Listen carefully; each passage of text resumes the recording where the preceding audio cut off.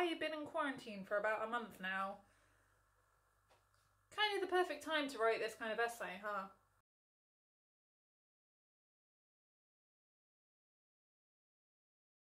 Since the birth of cinema itself, with the very first celluloid pictures being developed in the middle of Hyde Park by British inventor William Green, London has been not only a pivotal and important filmic location for those wishing to capture the beauty and perhaps the cruelty of the city, but also the very heart of the industry that represents the rich cultural background of the city itself. To many, London represents the very centre of the British film industry, a place with heritage and history in every street, with equal amounts of grime and glamour to appeal to a variety of genres and filmmakers, as well as being a place without typical creative restrictions that artists may find elsewhere. London has creative spaces in between suburbia and cosmopolitan office life dedicated to making film. For example, Ealing Studio, a long-time favourite of director Martin Scorsese, is placed in the middle of a suburban neighbourhood. It also has a history of distributing independent films, with such examples as the famous BFI London Film Festival, as well as a myriad of similar film festivals supporting everything from marginalised voices to unrecognised genres. The city also has multiple venues that offer filmmakers the means to share and distribute non-traditional cinema, such as experimental film and art film, with a broader and more diverse audience, all of which defining London as a unique and desirable place for filmmakers. And with it being home to 55% of the British film industry, despite only 13% of the English population actually living in London, it's simple to see why the city, rich with creative freedoms and cultural heritage, is so desirable to both British filmmakers and the overseas market. Of course, this is a pretty problematic representation of the British film industry, since the only work most audiences are able to see is coming from those who can actually afford to live here. But I digress. As the hub as the British filmmaking industry, and traditionally being represented by the romantic comedies of working title, London has also been a significant cinematic location for horror films, arguably inspired by the Gothic literature movement that dominated England's Victorian era in the form of gory penny dreadfuls, and an alarming rise in haunting crimes dominating the city. During the 19th and 20th centuries, London was the home of a number of canonical British horror writers, including Bram Stoker, Robert Stevenson, Mary Shelley, H.G. Wells and Edgar Allan Poe. And with the introduction of the monster movie genre through Universal Pictures, which often focused on adapting text by these writers, London was subsequently established as the location for classical horror through the disruption of its then culturally recognised heritage and prestige at the hands of these monsters, such as Dracula, Dr. Jekyll and Mr. Hyde, and The Invisible Man. Indeed, these films were set in London, and moreover depended on London for much of their narrative force. London was also the home of acclaimed horror and thriller director Alfred Hitchcock, and the city formed the backdrop of films such as Stage Fright, The 39 Steps, and The Lodger. The Lodger is especially connected to London's gory history as a retelling of the famous Jack the Ripper killings of Whitechapel, one of the most retold British horror stories across cinema, with almost 120 cinematic interpretations. About London, Hitchcock said, "The sky was always grey, the rain was grey, the mud was grey, and I was grey." And this grey reflection of London would translate into his filmic choices of the city as well. Considering Hitchcock was an English director, and I think any English person would agree with his sentiment, I believe this brings about an interesting discussion regarding the comparison between the depiction of London from English directors to American directors. When London is advertised to tourists, particularly to American tourists, there's an understandable emphasis on sightseeing hotspots: Big Ben, London Bridge, the London Eye, the city's royal and historic heritage, Buckingham Palace, the Tower of London, the House of Parliament, and areas of densely packed shops and spending opportunities: Piccadilly Circus and Leicester Square, Oxford Circus, Harrods. Places that an everyday Londoner is familiar with and probably sick of, yet are consistently heaving with tourists and out-of-town liveliness. These are all things that are traditionally associated with a semantic field of tourism that makes up a significant part of the capital's cash flow, and offers a view that I will be defining as the touristic gaze of London for the rest of this essay. Often in films depicting the city, this semantic field is taken advantage of thoroughly, and for an appropriate reason, because it's appealing to overseas audiences that may not be familiar with London and want to see these famous sights. Therefore, over the course of this essay, I will be arguing that by using tropes associated with the horror genre,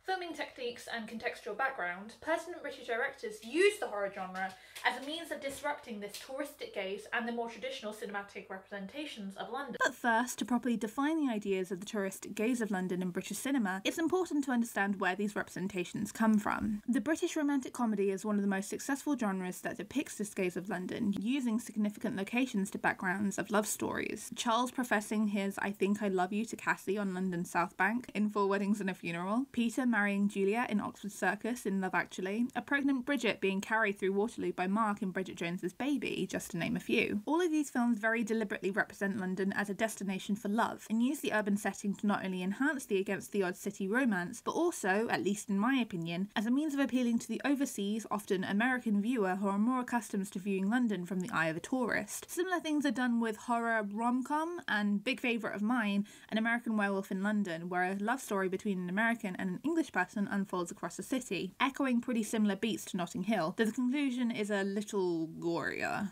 Just a little. This more touristic representation of London becomes especially relevant when we consider the foreign box office gross of these undeniably British romantic comedies are almost always over 65% of their worldwide gross, differing substantially to films like 28 Days Later, whose foreign box office was less than half of its gross. While it could be argued that this is because the romantic comedy is an easier sell compared to the horror film, I believe it's evidence that appealing to a touristic and romanticised gaze of London directly correlates with how well, financially, a British film will do in foreign countries. When discussing the idea of London's representation in the horror genre, it's pretty important to identify an origin text which influenced future horror films which would use London as their primary setting. And while silent film depicting London had been on screen before, Dracula, an adaptation of Bram Stoker's original text and product of American production company Universal Pictures, is generally considered to be the first feature-length horror film to depict London on the big screen.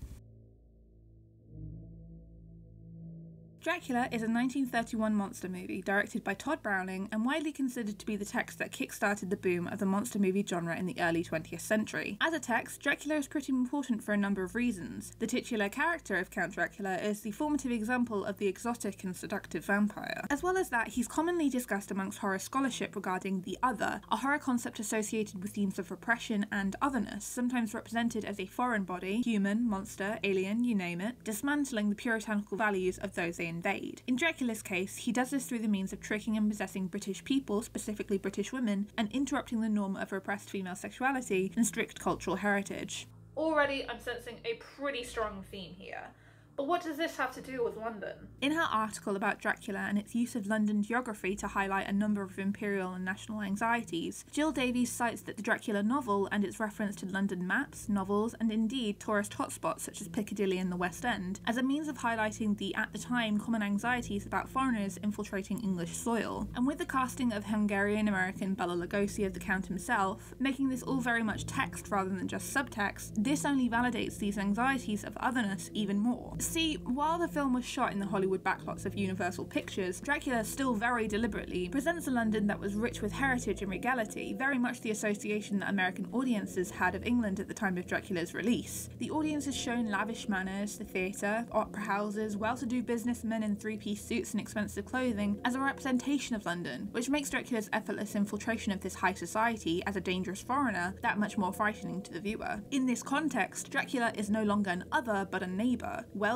regality and heritage, everything the audience knows of England at the time, is so easily replicated by Dracula that it essentially becomes meaningless. Dracula is representative of the dated, but not as dated as we hoped, cultural anxieties surrounding foreign entities infiltrating places of prestige and wealth, or the tourist hotspots of the London map, either or, an outsider dismantling the rich association the audience has of the country. And this is a concept we'll be seeing coming up in a few of my other case studies in the future. But to sum up this particular case study, as an American text, Dracula uses London as a setting to signify cultural heritage and wealth, but subverts this pretty harshly by representing the British people who inhabit it as foolish and easily manipulated by the genius foreign body that Count Dracula represents. In the years following the release of Dracula and the plethora of horror pictures that came after it, horror semantic field of London continued to change, consistently subverting audiences' associations with London with each new release. My next group of case studies will examine some of these texts with a focus on the work of British directors and their representations of London's touristic semantic field, as well as their in-general depiction of life in London.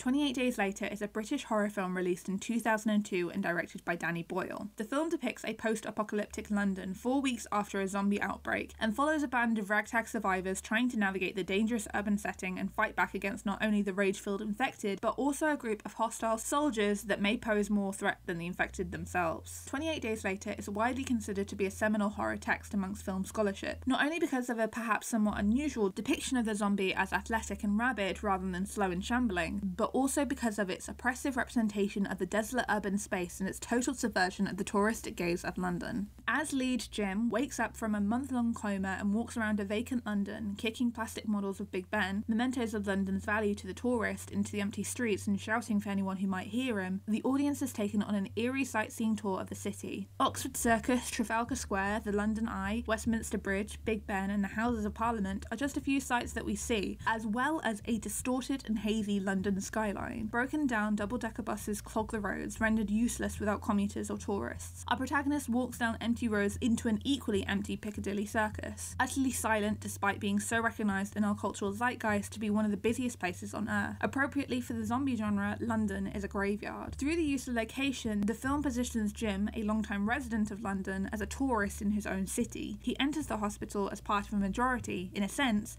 and wakes up a foreigner lost in streets that he once knew so well. Boyle positions the audience in a very similar way, knowing that we too recognise the sights that we're seeing, and we feel just as lost as Jim does, because the very idea of London being so empty and desolate is so far removed from us. Moments later, in a short walk from Buckingham Palace, Jim picks up worthless £50 notes around the Duke of York's steps, though it's clear that he's unsure of what to do with them after. London is seen as one of the richest cities in the world, and yet one of the poorest cities, and the stark differences between very close areas can be striking. For many, represented in romantic comedy and the heritage film genre, London represents opportunity, a way to live a better life, make better money, send money back to a family, and the idea of something uncontrollable coming and dismantling all of that is understandably horrifying. These ideas align closely with horror directly correlating with an audience's fears of social change from Jankovic and Hutchings. Throughout the short montage following the evocative opening, the film employs heavy use of extreme long shot with very few close-ups and full shots, using mini-digital video cameras to reduce cost and setup time, making for a more realistic and almost documentary approach to the film and ensuring as much time was spent on capturing the desolate city as possible. Through this, Jim is barely visible on the screen, and the scenery is the thing that takes up the majority of the audience's attention. The diversity of camera angles are not only used to show how vacant the city now is and how isolated Jim is at the beginning of the film, but also to showcase and represent the once iconic buildings and tourist sites associated with London and how distorted and aptly post-apocalyptic they now are. Additionally, through the use of digital cameras, the film uses an intentional sickly and muted colour palette to create a texture, as Boyle puts it,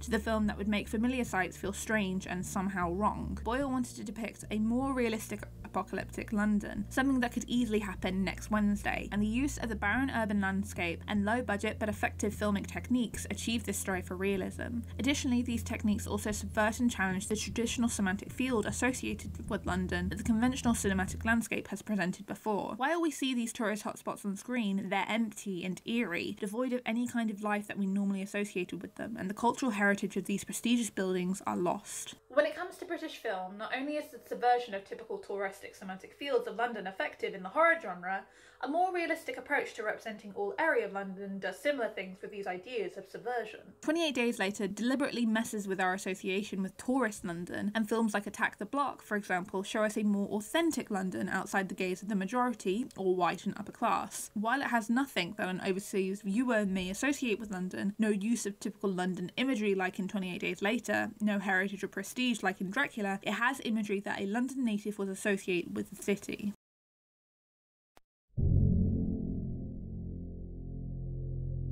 Attack the Block is a British science fiction horror film released in 2011 and directed by Joe Cornish. The film depicts a gang of teenagers based in South London and their fight to defend their neighbourhood, or the block, from aliens out for blood. The film also openly discusses themes of racism and classism in urban areas of London, and makes direct commentary about the often racial bias of the police system in those areas. For Jim, in 28 Days Later, the breakdown of the system is the horror, whereas for Moses and the gang on the block, the system itself is the horror.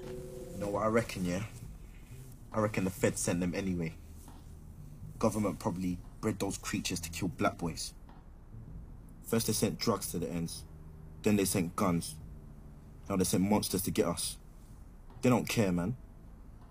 We ain't killing each other fast enough, so they decided to speed up the process. At the time of its release, Attack the Block was given critical and audience praise for being a horror/science fiction film, not only set in the more underused and urban areas of London, but also as a text that prioritised the voices of black and working class teenagers and displayed realistic characters and their struggles in the horror-heavy story of invasion and being trapped in one's own home. And because of these attributes, it's still considered to be a seminal text and maintains a vocal cult following. The film is unapologetic about its depiction of the realistic threats to its characters too. Over the course of to the narrative, not only are the aliens a threat to the characters, and indeed the block that they're fiercely protective of, drug dealers, gangsters, and the police are also posed as much of a threat to them. Throughout the film, it seems the only thing that promised them any kind of safety is the unspoken brotherhood between the working class boys of the block, and their allegiance to one another, echoing ideas of the importance of community and brotherhood in these working class neighbourhoods. Attack the Block uses the horror genre as a means of facilitating the idea of community, whereas 28 Days Later facilitates the idea of societal breakdown and collapse. Director Cornish spoke about wanting to represent the London that he knew, being brought up in South London himself, and spoke about the importance of being able to put the invasion scenario in a place it hadn't been before. The London that's depicted in Attack the Block subverts the idea of the traditional touristic semantic field because it depicts a more urban, maybe more threatening London that is unfamiliar to the screen, but one that's unique to the director himself and recognisable to audiences in those neighbourhoods. The film goes as far as to use dialect and speech patterns that are unique to the boroughs of South London and paints a realistic picture of the non-traditional and indeed non-white and working class London on the big screen. Different from 28 Days Later and its sickly yellow and orange colour palette and wide angles to create a feeling of isolation and solitude in the open streets of London, Attack the Block opts for a different approach, often filming on location in tight estate corridors, elevators and even dumpsters, with a crowd of rowdy teenagers and terrified adults always in shot. The film uses more close-ups and medium shots of the cast to make each shot appear more crowded and hectic, filling with the tone of the film. These filmic techniques also add to some of the more comedic moments of the film, when the teens are all talking over each other, particularly in combination with the well-used shot-reverse shot, where the audience can see something, an armed group of police and aliens crawling up on the walls, the rest of the cast cannot. Additionally, Attack the Block uses harsh, industrial lighting from its on-location set and hues of bright blues and purples to highlight its main cast's dark skin, and to make the council estate setting appear otherworldly and alien, with a section of the film taking place under the eerie glow of a UV light. It's a realistic setting, indeed a realistic London. The horror genre renders it otherworldly and strange. Similarly, the use of modern soundtrack, hip-hop and rap music complements the setting and the unapologetic blackness of the characters and indeed some of the threats that they encounter along the way at the hands of drug dealers and gangsters. All of these techniques used together make the block feel like a self-enclosed world, and it operates as a space outside of the reality, outside of London. It's both an urban death trap and a home worth defending, a place where a different set of rules are abided by, but also a place where members of the community are fiercely protected. When the gang believes Sam is an outsider, she's mugged and perceived as a threat, but when they know she herself belongs to the block, she's defended and protected and seen as part of the community. Attack the Block represents the block, a poorly maintained council estate in South London, as almost a character in its own right, and not only subverts the semantic field of cinematic London, but also subverts our own expectations of what this kind of London is supposed to be. Through the horror genre, a working class London is represented as strong and unified, different from 28 Days Later and Dracula, where the prestigious upper middle class London is broken down. Additionally, Attack the Block also acts as a direct subversion of the hoodie horror films that would depicted urban London as threatening and desolate, and the youth that inhabit it as criminals. Films such as Harry Brown and Eden Lake played with the audience's fears of people of colour and the working class. At the beginning of the film, Moses and his gang are intimidating and rough, but the audience learns that this is because of their upbringing and the outside perceptions of their home and community that they die to defend. Cornish said that he didn't want the gang to be seen as one-note characters, but for them to be complicated and morally grey, and through the narrative and filming techniques they are seen as such. And when Moses almost sacrifices himself for his friends and the block, and the camera lingers on him, bloodied and hanging on a Union Jack flag, a symbol traditionally recognised as the English flag by tourists rather than English people themselves, he is depicted as the hero the narrative needs him to be. While Attack the Block and 28 Days Later presented us a native Londoner in the urban space, an important facet of horror theory is that of the unfamiliar and the unseen being the main threat the protagonist faces. Combining this with the unfamiliar setting, for example, a train station in a foreign country as seen in Creep, it can result in an effective means of horror and subversion of the previously discussed semantic fields associated with the tourist London.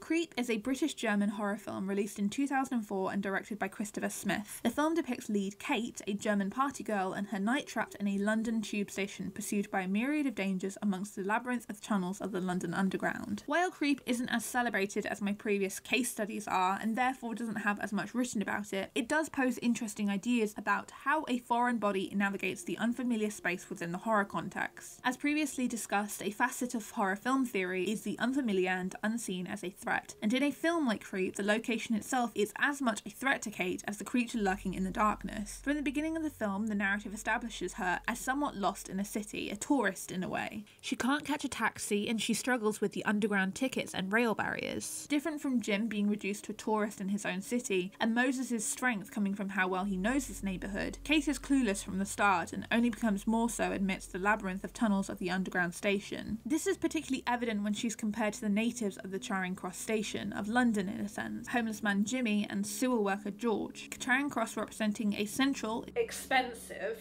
London location, similar to the central locations in Canary Wharf Station in 28 Days Later, here associated with a rich party girl tourist. Through this characterisation, Creep negotiates ideas of the homeless and working class, the marginalised identities, being the authentic representatives of the more urban and dangerous London. And with this, it subverts the white, upper middle class ideas of the traditional semantic field that Kate herself represents, before she is placed at their level at the end of the film. Additionally, the London Underground as a setting in itself aligns with touristic imagery of London, with pivotal romantic comedies such as About Time and Sliding Doors using tube carriages and stations as places of impossible love, and the setting is recognised by even overseas viewers. Creep also subverts these more romantic ideas and even deliberately challenges them at times, using evocative imagery such as sexual harassment and attempted rape.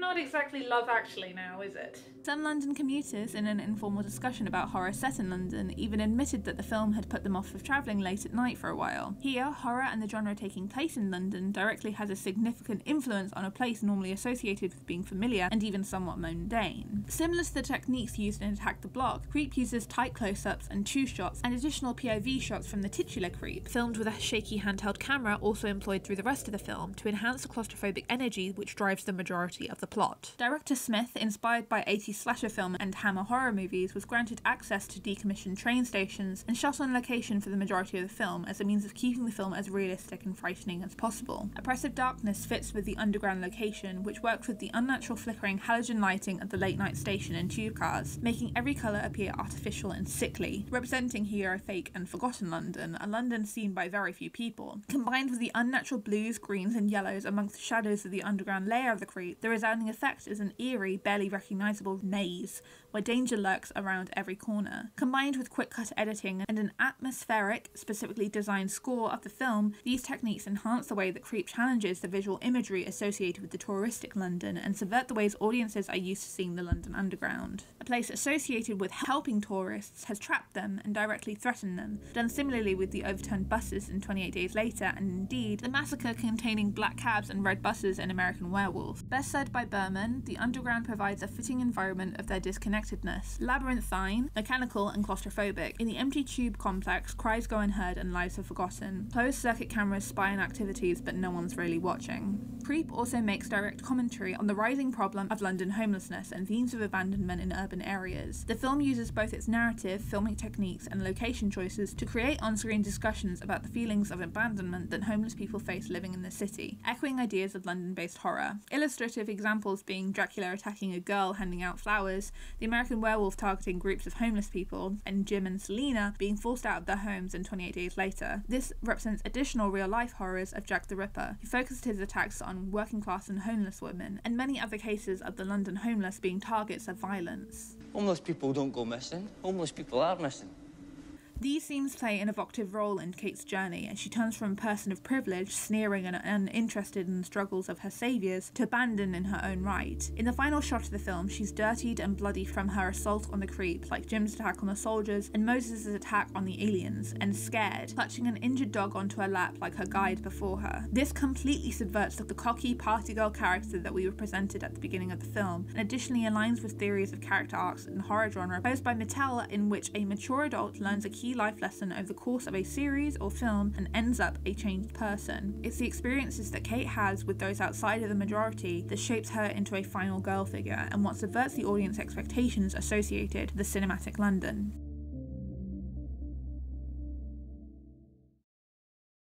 Since the early years of cinema established in heritage flicks and the romantic comedy, London has been written as a place of rich history, strong cultural backgrounds, and touristic imagery. It's been shown as a place of opportunity, love, success, heartbreak, friendship and community, and most importantly, a picturesque haven for the overseas tourist. However, through the horror genre, everything both natives and overseas viewers recognise as London is changed into a landscape of empty landmarks, and places traditionally seen as locations of love and history are transformed into the dangerous and terrifying by the unfamiliar entities, foreign bodies and assimilated hordes. The horror genre directly disrupts our perceived romanticised ideas of London and presents a London that is just as much a threat as the vermin who inhabit it.